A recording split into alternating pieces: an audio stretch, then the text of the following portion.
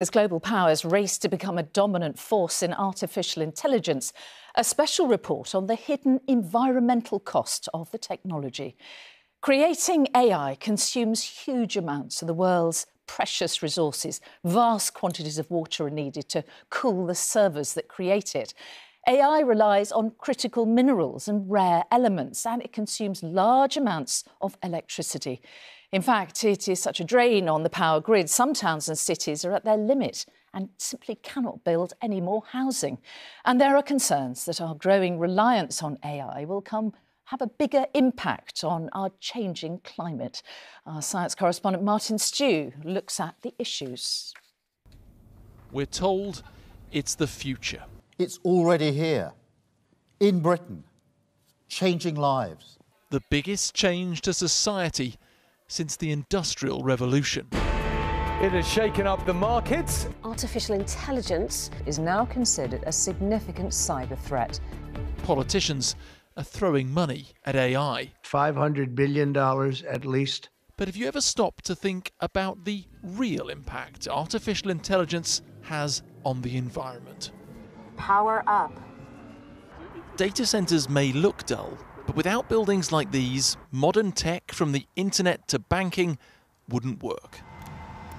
Row after row of racks hold super-powered computers worth hundreds of millions of pounds.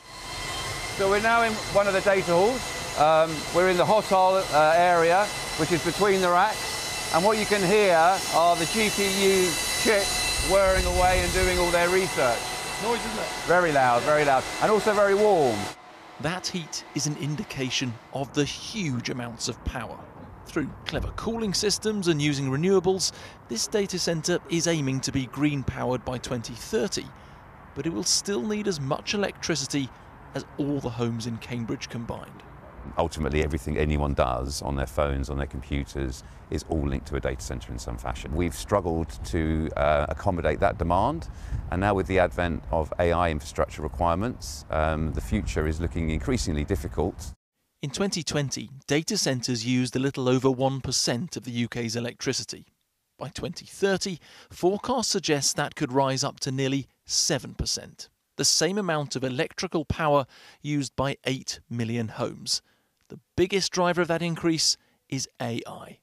It's not just power that AI is hungry for. If I was to ask ChatGPT here to compose me a 100-word email I could send for work, it would use the equivalent of half a litre of water in cooling. Now, through a working day, if I was to continue doing that, just imagine what it does to the water demand. Nobody cares more about water than scientists at Plymouth Marine Laboratory. But they know the value of AI too. It's helping them analyse pictures of plankton captured by this camera.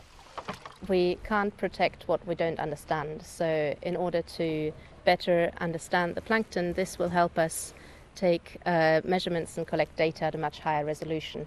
Much quicker than yesterday. No? What it takes one person a whole day to monitor and measure, AI can do in a matter of seconds. This is an AI model that was trained by researchers here to identify the different animals that we can see in this image. AI is offering us a way to unlock this reserve of information. This could be a real game changer for us. Researchers have made the calculation that the environmental benefit of their findings justifies using more than half of the lab's electricity on computing power. But are others able to make as informed a choice? A report by the Royal Academy of Engineering says we desperately need more transparency about AI power demands and more regulation. The worst case scenario, if we don't manage the use of natural resources by data centers, is that we will find ourselves making difficult choices when it comes to who has access to power in the UK, whether it's the data centers or normal people. That's already happened in Slough, which can't expand the world's second largest cluster of data centres because they've run out of power.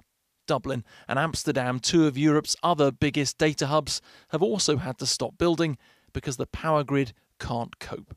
Thank you. Welcome. At an AI summit in Paris today, world leaders were told renewables will struggle to keep up with energy demands. We know that AI can help mitigate climate change, but we also know that its current trajectory is unsustainable.